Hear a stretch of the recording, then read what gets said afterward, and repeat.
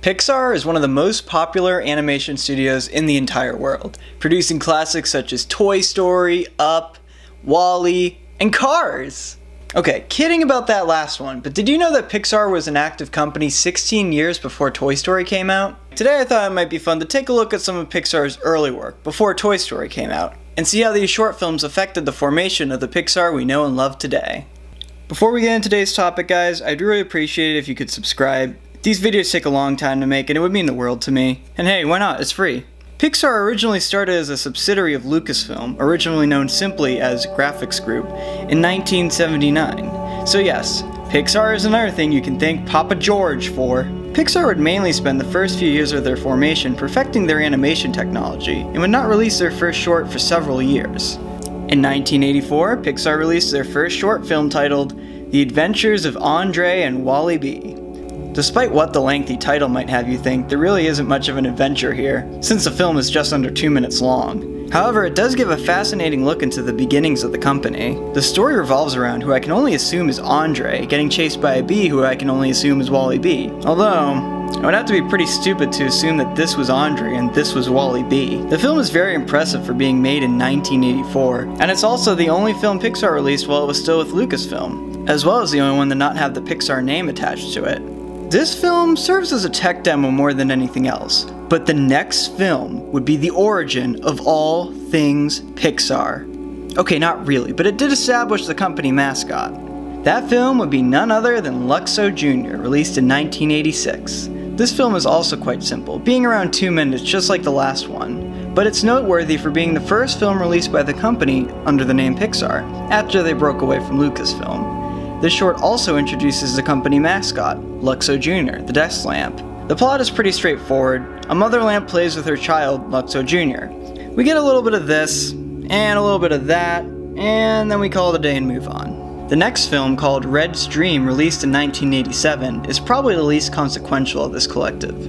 While The Adventures of Andre and Wally B served as a proof of concept, and Luxo Jr. established the company's future mascot, this film is more of an in-betweener.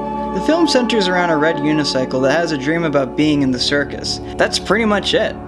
Being 4 minutes long, this film really isn't about anything. We see more complicated animation this time around with atmospheric lighting and rain, but aside from that, there really isn't much to the plot. It could be argued that this short was an important middle step establishing better animation and Pixar's ability to set a scene, but in the grand scheme of things, it's relatively unimportant. Next up we have the short Tin Toy, released in 1988, clocking in at a whopping 5 minutes in length. This film is about the titular tin boy, attempting to avoid being played with by his owner. The most terrifying goddamn baby I've ever seen in my life. I mean, Jesus Christ, I don't fucking blame him. Run, little buddy, run! Anyway, the tin toy eventually makes it under the bed where he meets a group of other terrified toys, before realizing he actually wants to be played with the monster outside. However, he comes to this realization too late as the baby's already moved on and now would prefer to play with his box instead of him. It's a blessing, not a curse. This very well could have been the company's last short film, as at the time they were in a tricky financial situation. But Pixar took a big gamble and made the film anyway, and it paid off, big time. Because of this short, Pixar got the attention of Disney and directly inspired the movie Toy Story. Finally, the last film made before Toy Story was Knick Knack in 1989. Once again, not too much to say about this one. It's kind of a Red's Dream 2.0. The film is about a snowman trying to escape out of his snow globe, and some little cute antics ensue, nothing special. The film is only 3 minutes long and serves as a cute little final to this era of Pixar.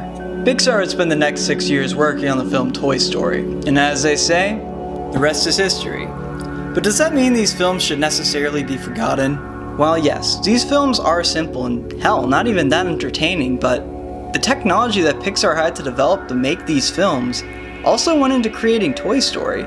These films also directly inspired Toy Story and helped Pixar form its image as a company.